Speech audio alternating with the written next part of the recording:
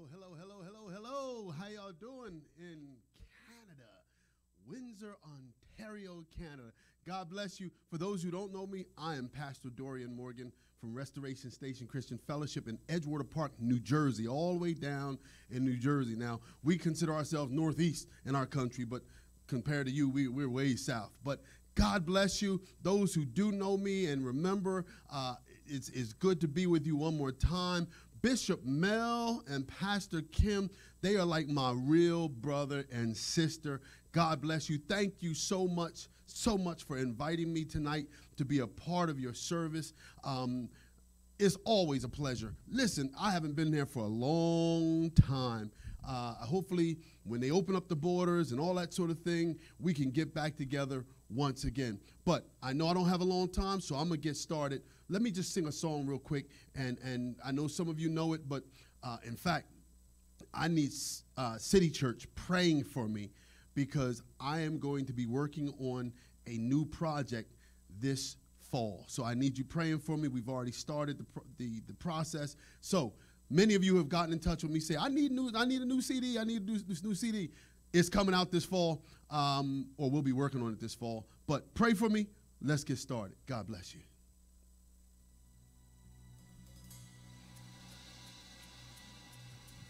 This is my anthem. Listen. God is able to do just what he said he would do. If you know it, sing along with me. He's gonna fulfill every promise he made to you. So don't give up on God, 'cause he won't give up on you. He's able. Come on. If you know it, type it in for me. Say, he's able. And if you know it, you can sing along too. Come on. Right there in your home. I want you to sing this with me. Say, God is able to do. Come on, say, God is able to do just what he said he would do. And he's going to fulfill every promise. Type in, don't give up on God. He won't give up on you no matter what. Say, don't you know he's able? If you've seen him do miraculous things in your life, I want you to type in all caps, he's able. Say, there you go. If you didn't know it the first time, you know it now. Sing with us as we take it up. Come on, God is able to do. Say, God is able to just what he said he would do. And he's gonna fulfill every promise. Yes, he will. I've seen him in my life. Don't give up on God. He won't give up on you. Say, I'm a witness, a living witness that he's able to do exceedingly abundantly above all you can ask or think. Say, there you go. Come on. Yeah. This time I'm going to sing and you repeat after me. Come on, here we go. Oh, he is able. You try that. Say.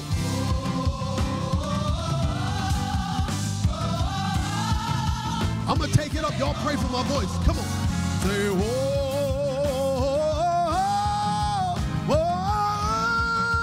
he is able. Come on, you say, you.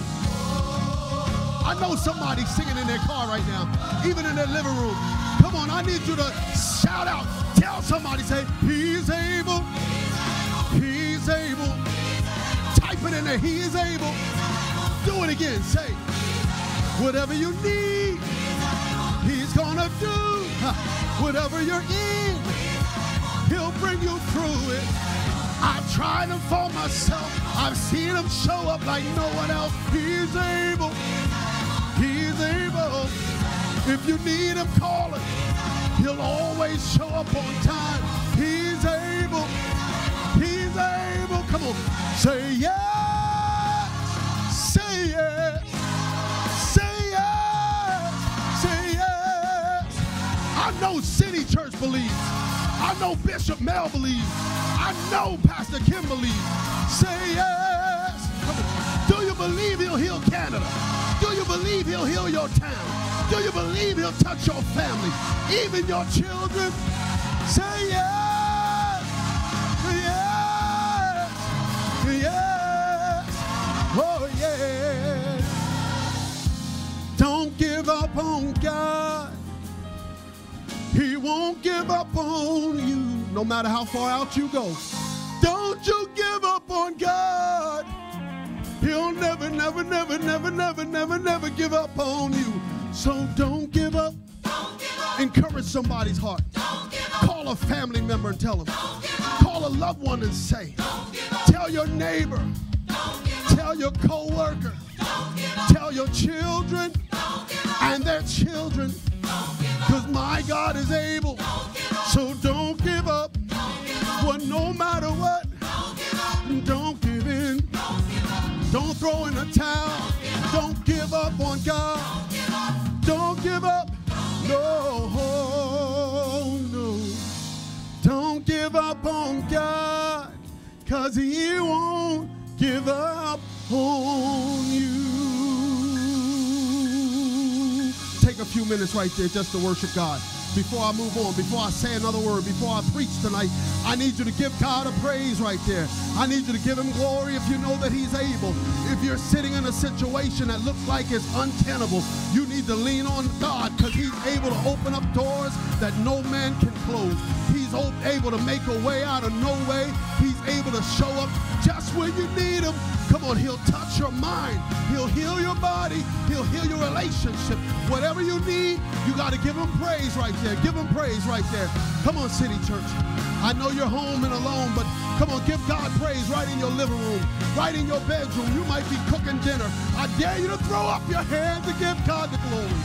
Hallelujah. Hallelujah. Hallelujah. Hallelujah. He's able. He's able. He's able.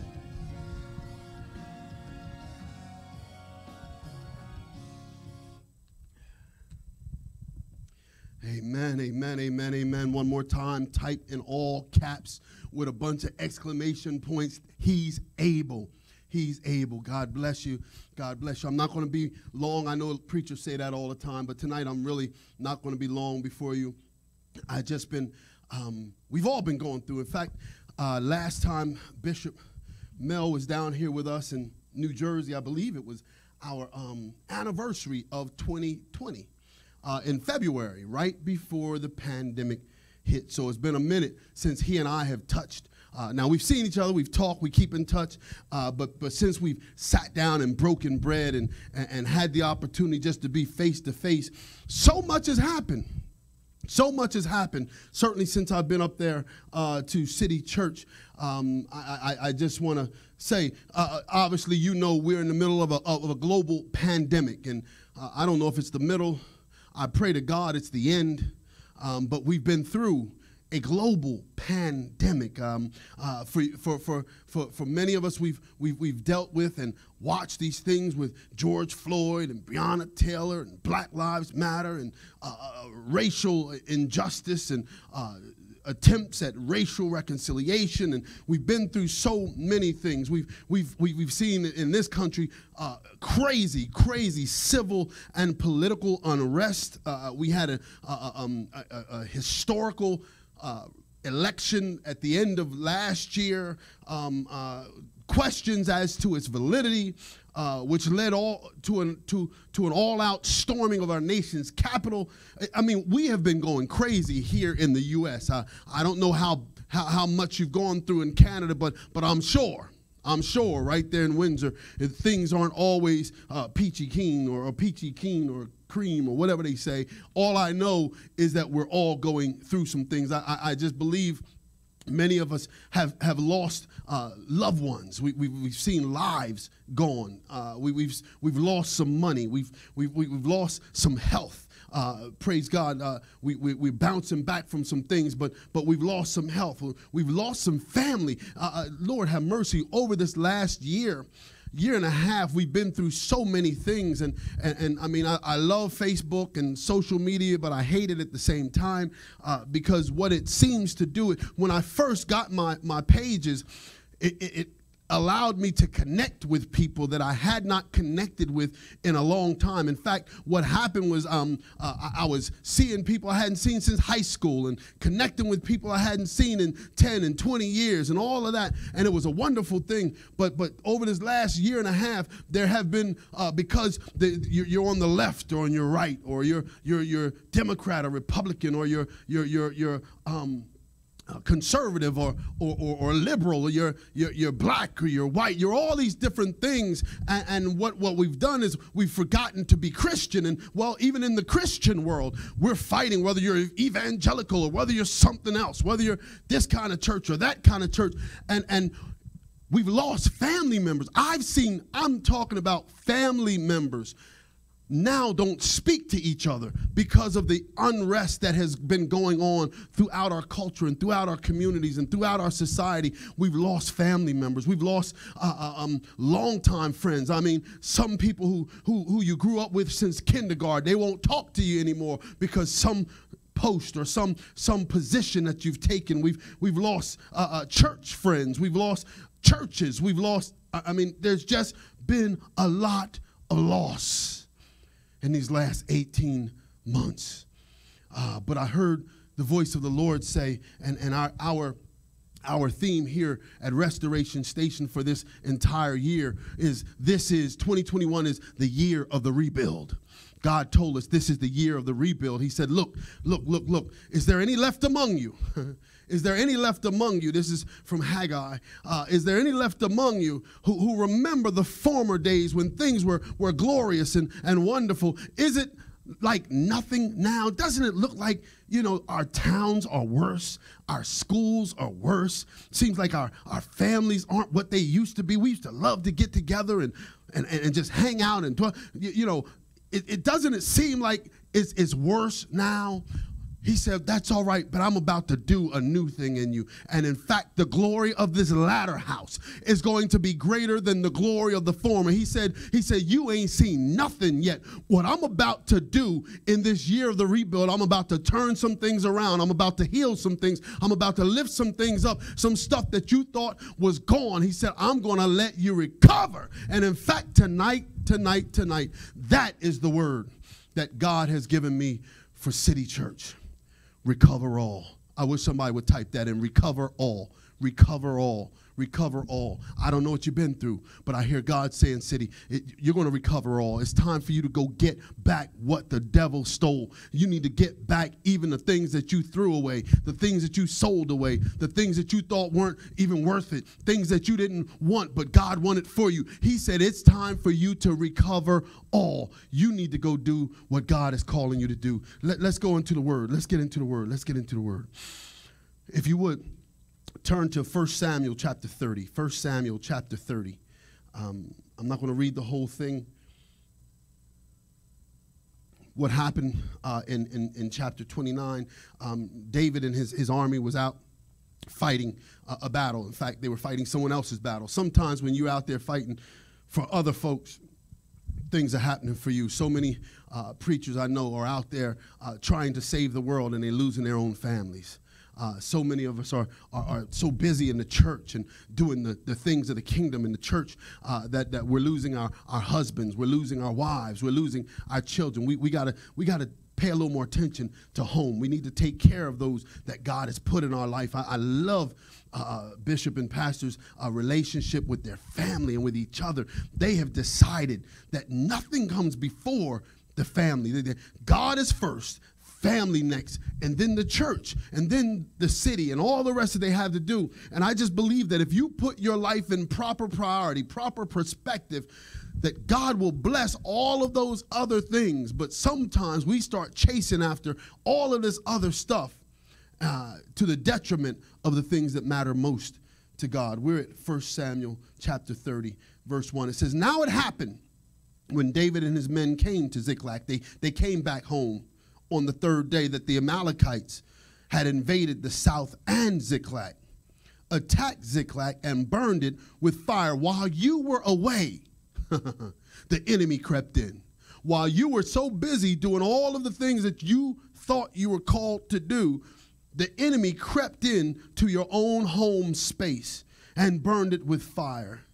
And it had taken captive the women and those who were there, from small to great. And they did not kill anyone, but carried them away and went their way. Some of us, and I thank God, our children aren't dead, but they seem to be carried away.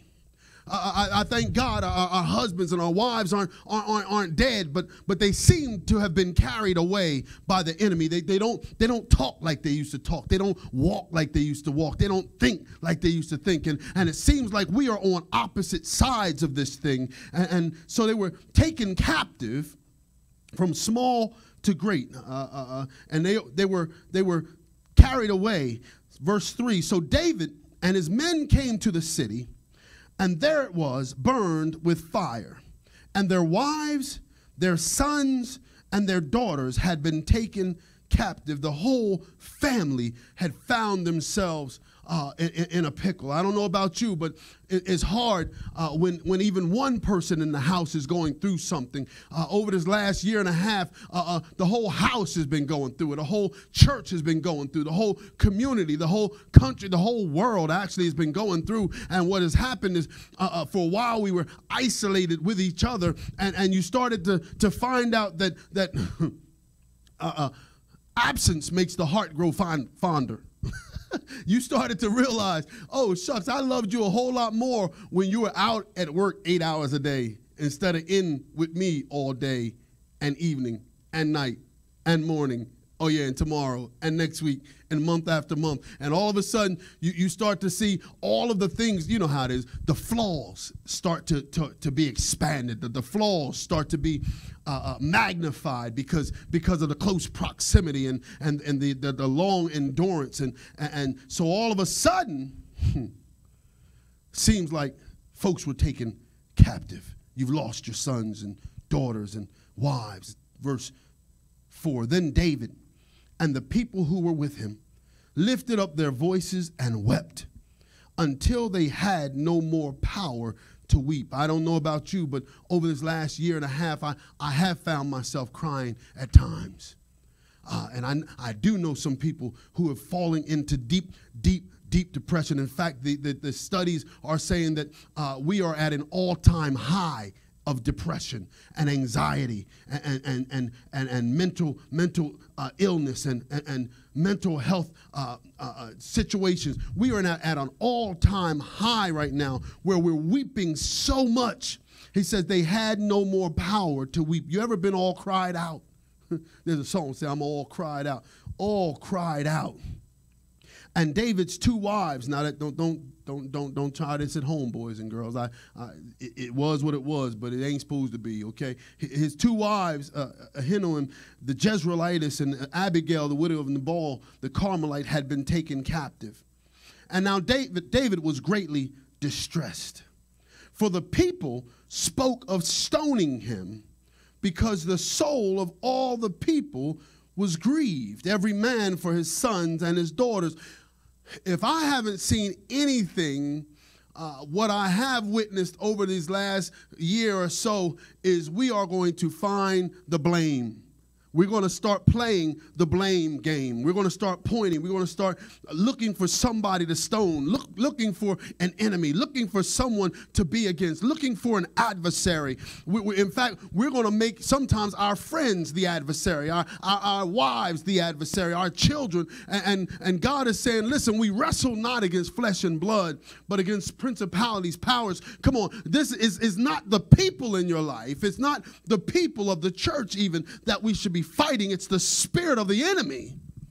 And what's happened is he's crept in, and we need to learn how to fight.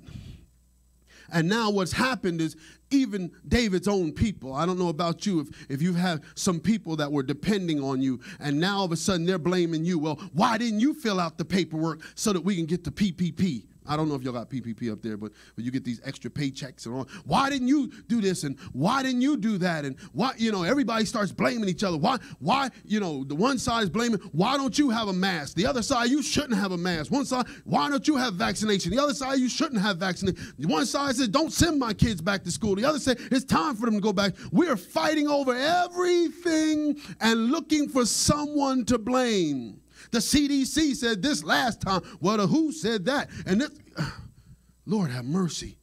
And it's crept into the church. Should you open or should you stay closed? Should you watch on stream? Should you do Zoom? Should you do, we're fighting and we're pointing blame. And pastor should have been ready for this. And, well, no, it wasn't my fault. And I don't know about you, but down here it's been kind of crazy. I thank God for Restoration Station. He's kept us together all on one accord. We sit down and we talk. I know y'all do that sort of thing too. But over and over, we have seen people are looking for someone to blame. They said, we're going to stone you, David, because their hearts were grieved. The Bible says, but David strengthened himself in the Lord his God. First point, I just want you to strengthen yourself. Sometimes you got to, King James says, encourage yourself. Sometimes you got to encourage you. You're waiting for somebody else to call you and give you a woo-woo-woo. You're looking for somebody else to pat your back or rub you and all that sort of thing. Every now and then, you just going to have to get in your own space, in your own time, and encourage yourself in the Lord your God. You need to start saying, Lord, I need you now. I need you to touch me. I need you to cover me. I need you to lift me up. Lord, I need you to you know what I'm saying? He says, listen, in his presence is fullness of joy and pleasure forevermore at his right hand. Sometimes you have to just start to encourage yourself and start singing songs of praise and start to worship him and start to count your blessings and start to tell him all the good things he's already done. It's so easy to look at the things that we've lost. It's so easy to look at the things that are going bad, but every now and then you have to say, Lord, if you be for me, who can be against me? And start to encourage yourself in the Lord your God. Then David said to Abiathar, the priest, Ahimelech's son, please bring me the ephod here. He said, because, I'm not going to ask all my advisors right now. I'm not going on the internet and say, what do you think about this Facebook family? I'm not going to put it out on Instagram. I'm not going to put it out, on TikTok and Twitter and all the rest of these. He said, I'm going to go to the Lord my God and find out what I should do. So David inquired of the Lord, saying, shall I pursue this troop? Shall I overtake them? And he answered him, pursue. For you shall surely overtake them, and without fail, recover all. Somebody type in recover all. In fact, open up your mouth, even right where you are, and just say recover all. Your neighbor might be looking at you saying, what's wrong with you? Just say recover all. Recover. Even if you're sitting at your desk, at your job, recover all. You start saying this, recover all. We are not going to let the enemy win this battle. We're not going to let him get all of the glory. We're not going to let him look like he is better and stronger than our God, because we already know that our God is able. We are going to recover all. First, he said you should pursue. We need to start focusing on what has been lost and decide that the enemy is not going to get away with it. It's all right to look at it. Listen, when the children of Israel were going into the promised land, there was this huge wall at Jericho. They didn't walk away from it. They didn't look away from it. They didn't stick their head in the sand and act like it wasn't there. God told them to start walking around it, start looking at it. He said, I want you to see it every day. In fact, go around it 7 days, and on the seventh day, go around it 7 times. It's okay to look at the things you lost. When you need to let your children know, I see that you're gone. You need to see, look at your marriage and know it's not the best that it should be. We don't talk like we used to. We don't love each other like we used to. We don't hang out like we used to. You need to go ahead and focus on what you're going to pursue. Hey, look at your money. You need to check out your finances. Some of us don't even want to open up the mail because we don't want to see any more bills, or we're afraid to look at our account to see exactly how much is there or how much is not there. We don't want to look at our credit report to see how much it's dropped.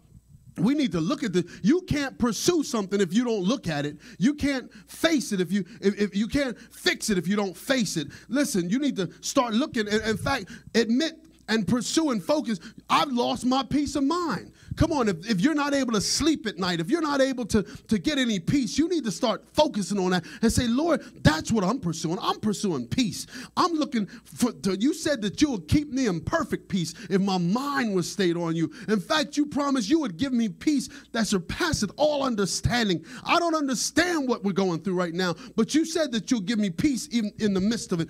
I got to pursue my health. You got to say, you know, if it's your health, you need to say, I'm going to pursue that health. I'm going to pursue that thing. I'm going to get it right. I'm going to lose weight. I'm going to eat right. I'm going to do the things that I'm called to do. I'm going to pursue it. If it's your career path, because many of us during this time have lost a career. Things have changed so much.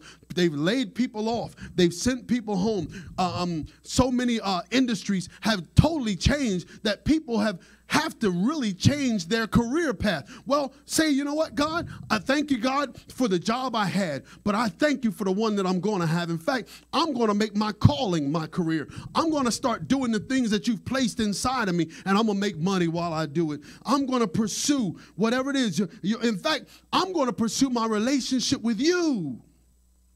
Some of us have lost over this year and a half our relationship with God. We're mad, we're upset, we're afraid, we don't see him showing up the way we want, and we've lost that relationship such that you say, I don't even know what to pray, so I don't pray. I don't know what to read, so I don't even read his word anymore. We've been so isolated in the church, I don't go to church no more. And the truth of the matter is I only tune in to the stream every now and then. Come on, you want to get your relationship with God back right. Pursue. He said, not only are you going to pursue, you're going to overtake. You're going to overtake. You're going to overtake. I heard somebody say, well, how in the world can I overtake? How can I really overtake? I don't have the power to do this thing. I love the scripture. I know it's not Christmas time, but I love this scripture in Luke verse 1, 34 and 35. It says, then Mary said to the angel, how can this be? Some of you are saying, how can I recover all, Pastor? How can I get this stuff back?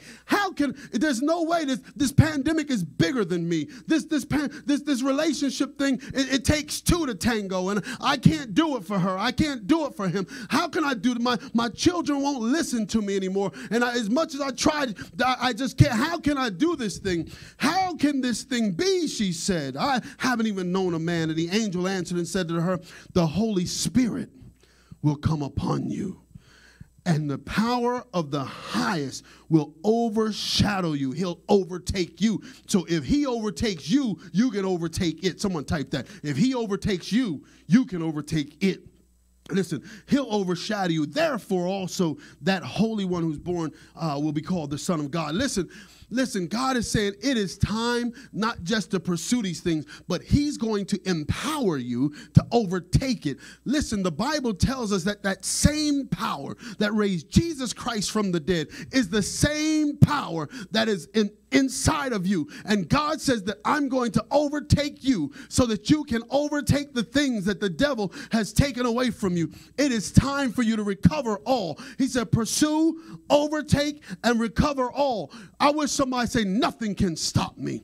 Nothing can stop me. If God be for me, then who can be against me? If God stand with me, what can stop me? Nothing. You need to say, I'm going to recover all, because with God, all things are possible. It is possible for my broken marriage to get back together. It is possible for my money that was gone and my funny money to come back, and God to bless me like he blessed Job double at the end as he did from the beginning. It's possible for me to recover all, because he's able to do exceeding abundantly above all we could ask or think. He's able. He's able. He's able. Somebody say, recover all. Recover all. Recover all. I need you to type that. I need you to scream that. I need you to believe that. I need you to pray that. I need you to walk in that. I need you to do that. I need you to tell somebody else and encourage them. You need to grab them arm in arm and walk together and say, you know what? We're going to recover all together. City Church, we're going to recover all. You recover all in the north. We're going to recover all down here. At some point, we're going to get back together, and we're going to recover all together. But it is time to recover all. We will not let the enemy win, not even in a pandemic. We will not let the enemy win, no matter what. I don't care what the politics say. We will not let the enemy win. I hear God saying it's time for you to pursue, overtake, and recover all. God bless you, City Reach. Not City Church, I'm sorry. I'm tired. God bless you.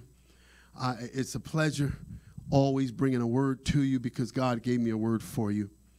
I can't wait until we can get together again. Those who just happen to tune in and you're not even part of City Church, that is the place to be in Windsor, Ontario. You want to find Bishop Mel Freeman, find Pastor Kim Freeman, find their church, find the family there, and become a part of what they are doing up there. God is blowing their mind. God is blowing my mind through them. He's going to do wonderful and great things. And if you're already a part of City Church, you need to go out and get your family, your friends, your coworkers, your neighbors, even tell your enemy about your church. And God might turn that thing where your enemy becomes your brother or your sister. God bless you. I'm going to pray for you, Lord. We thank you one more time for your grace and your mercy. We thank you right now, dear Lord, for this word that you've given us tonight. We thank you for each and every person that's watching, Lord. Even if they're watching the replay, we know, dear Lord, that you're God of all time. You don't live linearly like we do, Lord. So we ask you to bless them even when they're watching this tomorrow, next week, next year. We ask you to bless them right where they are. Encourage their hearts that even though they've lost some things, it is time to pursue, to overtake, and to recover all. And Lord, until we come together again, keep each and every one of us in our separate places. In Jesus' name we pray. Amen, amen, and amen. God bless you. See, I can't wait to see you up there, or you come on down here. God bless.